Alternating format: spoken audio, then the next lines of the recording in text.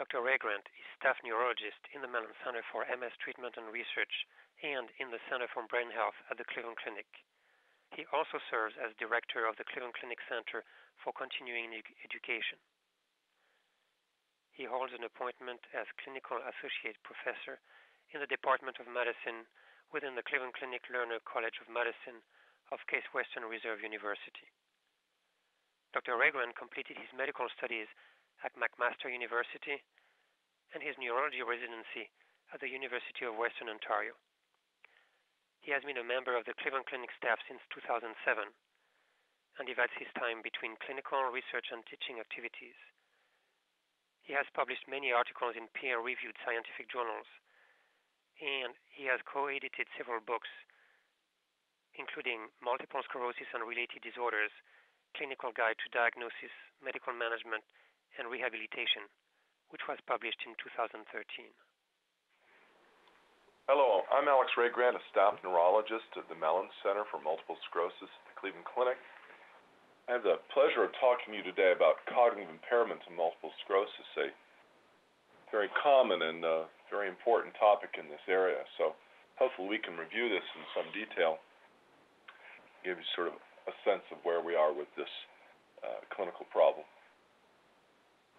We'll be talking about a variety of topics within this prevalence, the character of cognitive impairment in MS, the impact it has on people with MS, treatment strategies that have been tried, modalities for testing, particularly for screening. We'll also talk about the novel concept of isolated cognitive relapses and discuss what pathologies may underlie cognitive impairment in multiple sclerosis. So first, let's do a little question here. So how often do you think cognition is impaired in the multiple sclerosis population? So in fact, there's been a lot of different studies, primarily in the 80s and early 90s, on the prevalence of cognitive dysfunction MS. And depending on the neuropsychological tools that are used, the prevalence can really be around 60%, even in patients with relapsing multiple sclerosis. So I think a lot of us are surprised by these numbers, but these have been borne out in study after study. And so we really think about this as a very important part of MS care, is to be aware and looking at this dynamic within multiple sclerosis. Now, the character of the cognitive impairment is somewhat different from conditions such as Alzheimer's disease. This is a pivotal study by Dr. Stephen Rao in looking at different types of cognitive information processing and the impairment.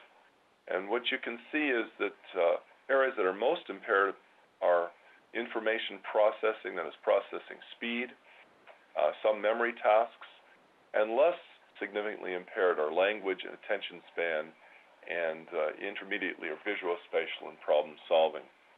So while the cognitive dysfunction goes across the board, there are certain areas that are more affected.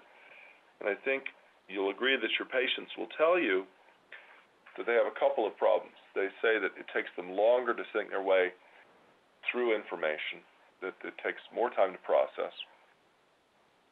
They'll tell you also that they have more trouble multitasking. That is, they have more trouble doing more than one thing at a time. And that's really the kind of problems that people begin to have.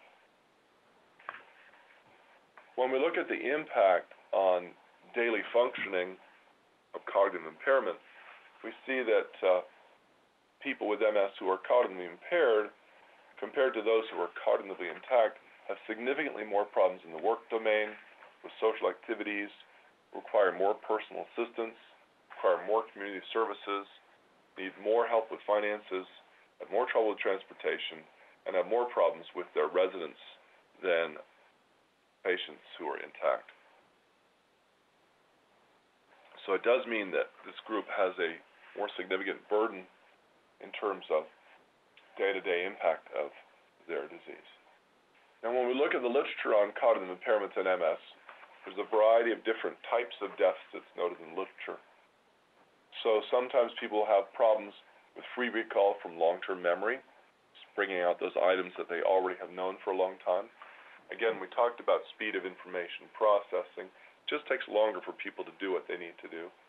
They may have some trouble with working memory, and they may have problems with abstract reasoning at times. And they may have some impairment in complex attentional tasks. However, what's relatively spared is semantic knowledge, short-term memory, implicit learning, and recognition of known facts. They've also been shown to have some problems with executive functioning, with some planning, problem-solving, and self-monitoring function deficits. And so there may be some impairment in insight into issues that are occurring. There was an interesting poster at the ACTRIMS meeting in 2008 showing that when testing people with theory of mind tasks, that is, trying to read facial expressions of pictures, or faux pas testing, patients with multiple sclerosis and cognitive impairment have more problems than others. And so that may be another index of what's going on. And let's talk briefly further about the impact. Where it's been looked at, cognitive impairment is associated with restricted participation in a number of activities: domestic, leisure, and outdoor activities. And this is from an observational study of 200 MS patients with mild physical disability. And so really it continues to be that patients with cognitive dysfunction have really more problems in a number of areas of activity, including those activities that they should be enjoying. Now, in terms of treatment, there have not been multiple validated long-term trials of treatment strategies in cognitive impairment and multiple sclerosis. We know that affective disturbances can affect reporting of cognition. So patients who are depressed will report that their cognition is impaired. But there have been no good studies looking at treating depression or other affective disorders, and that treatment's impact on cognition. However, it's certainly something to think of. There are a number of trials, and I just listed some of the treatment trials, looking at cognitive measures and patients who go on treatment for disease modification versus those who don't. I think the summary statement is there's some low-level data that supports treatment as possibly slowing cognitive impairment in the MS population. However, that doesn't appear to be a primary approach to treatment. We certainly know that trying to prevent disease progression overall theoretically should reduce cognitive impairment over time, similar to the reduction that occurs with other disease measures, such as mobility and sensory deficits. In terms of other more specific treatments, a number of relatively small, usually single-center treatment trials have been performed in the cognitive sphere in MS over the years. Amantadine, in one study, showed a positive effect in mild to moderate impairment, and in a single-center study, donepezil showed a positive effect. Unfortunately, donepezil was restudied by Dr. Krupp and others in a multi-center trial, and they were not able to reconfirm a significant beneficial effect of donepezil. There have been other small studies of stimulant medications with some low-level evidence for positivity, but again, there's no well-defined benefit of medications in cognition that's been validated. It does, however, probably make sense to approach this with a general brain health strategy. And so, in the literature on cognitive health, there are a number of factors that are shown to be potentially beneficial. For example, good sleep hygiene does seem to have benefit on cognitive function, and many patients with MS have impaired sleep due to a variety of factors. Again, we talked about the treatment of depression and anxiety.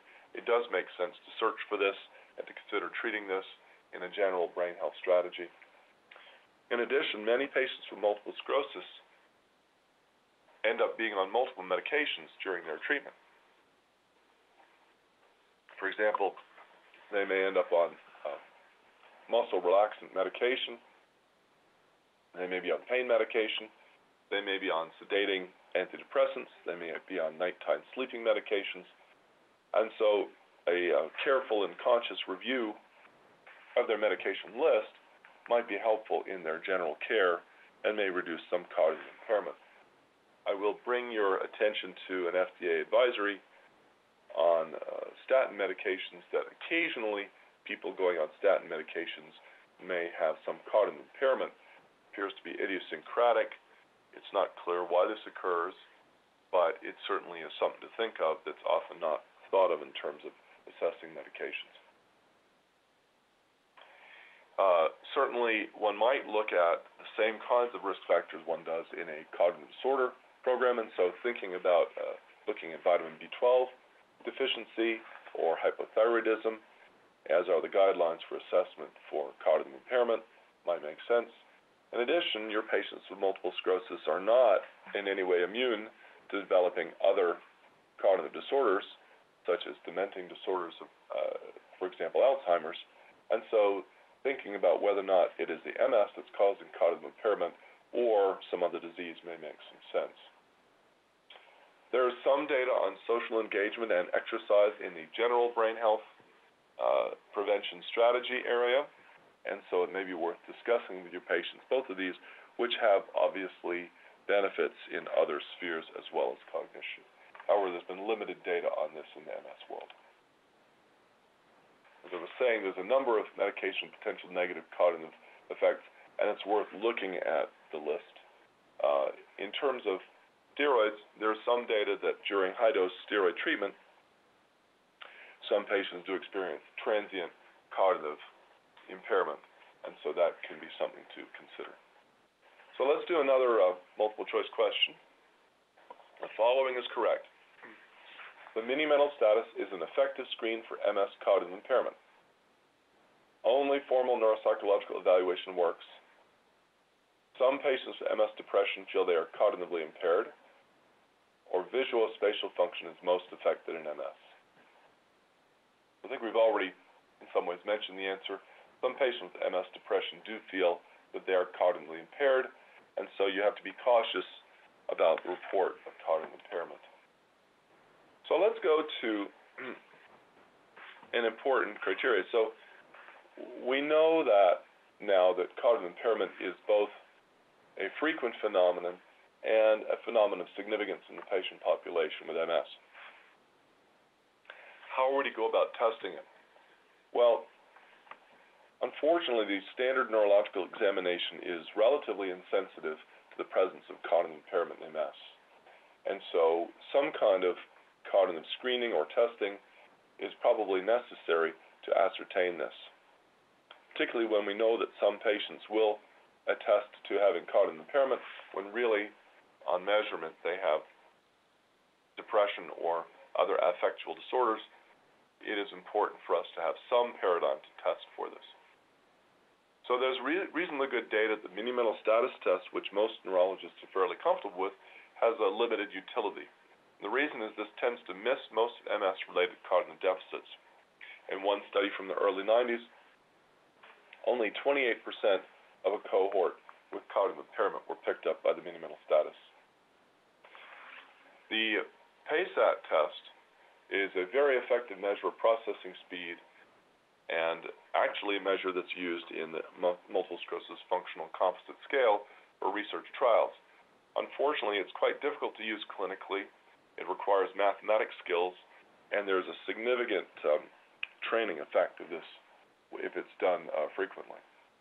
So most clinicians do not find PASAT easy to use, though certainly if you have a comfort level with this test, it could certainly be performed. The Montreal Cognitive Assessment Test, which is freely available from the website, it has 3 English versions and about 30 different language versions. And it is a good global screen, which has been shown to have some correlation MS with executive function, speed of processing, learning, and delayed recall compared with neuropsychology battery. And so certainly if you're comfortable with the MoCA test, it's a relatively quick screen. In the clinic, this may take 5 to 10 minutes to perform and is a well-designed test. Here's just an example. of the MoCA test. And this can be, again, obtained from the internet without charge. Now, a well-validated measure is the Neuropsychology Screening Questionnaire. And this is a self-administered questionnaire for the clinic or office setting. So you could have the patient and an informant fill this out and then look this over and score it. So the amount of time for the tester is limited. And this has been recognized as identifying MS patients at risk for neuropsychological impairment, but you do need both the informant and patient component. And this says, compared to the neuropsychology testing, has a reasonable sensitivity and specificity. Now, what's interesting about this is if the informant says the patient is elevated on their score, the patient is at high risk for neuropsychiatric impairment. However, if the patient report is elevated, they're at high risk for either depression or neuropsychiatric impairment. So again, you need some kind of informant information to help you out with that distinction. This is just part of the scale showing some of the demographic information and the kinds of questions that are done. We come to the symbol digit modalities test, and the symbol digit modality test is a fairly straightforward test in which the participant is taught that they need to connect a number with a symbol and do this throughout a process of time, usually 90 minutes. And they're scored on the number of correct answers. And so this does not require mathematics skills. It is a timed test, and it does correlate with processing speed and cognitive impairment in MS, and has been validated a number of times and appears to be by and large, the shortest reasonable screening test. Now, there are batteries of tests that have been reviewed and looked at by international panels for assessment of MS cognition, but most of the batteries take a certain amount of time, including the MAC-FIMS battery. But if you have time and the luxury to incorporate something like that, you can look at some of the internationally recognized batteries. In fact, the symbol digit modality test, the age-matched controls performed better on this than MS, and these were the number cutoffs. And so in this study, Parmenter et al., score of 55 or lower resulted in 0 false positives and true positives at a reasonable rate.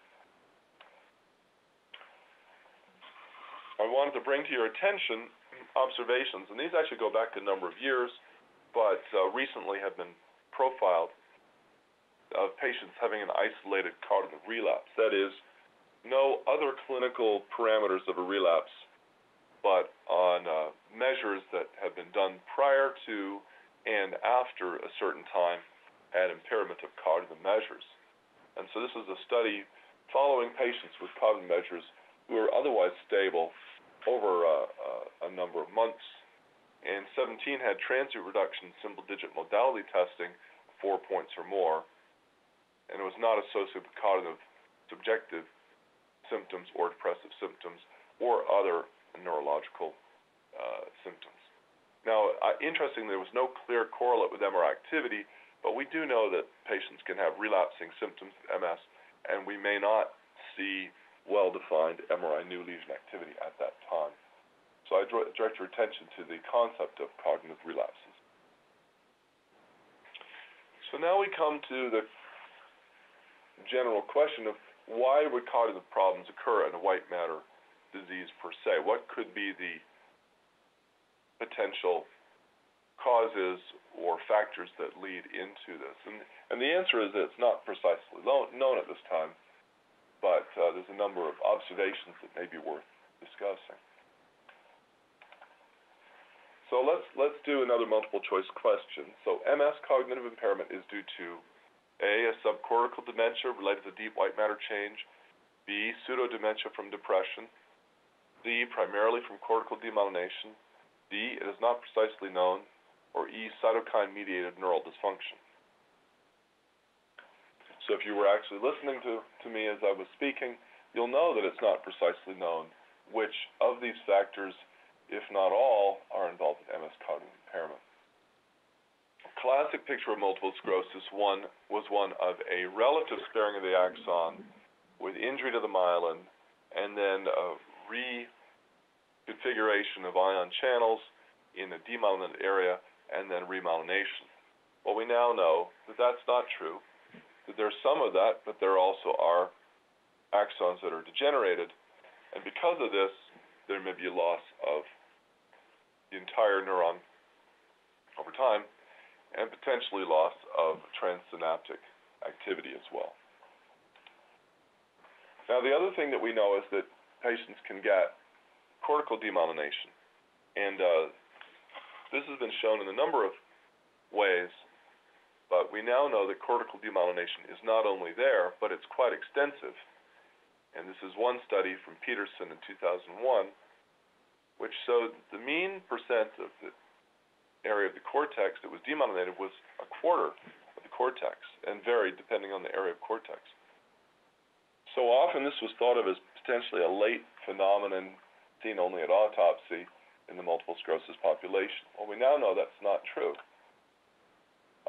So I'll come to some more evidence on that, but it turns out that the meninges are actually well adapted for the immune system to be quite active in them, and so that there can be a lot of immune cells doing surveillance in the meningeal compartment and in the CSF compartment, looking at antigens and looking at other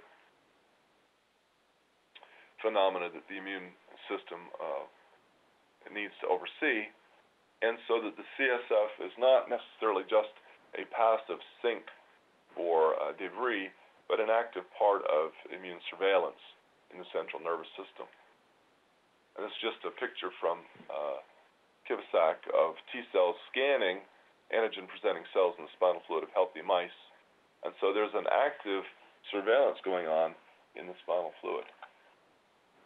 We also know that spinal cord EAE lesions are subpial, and cortical lesions in MS now are seen to be subpial. And so again, there is an active immunology at the pial boundary of the brain and spinal cord.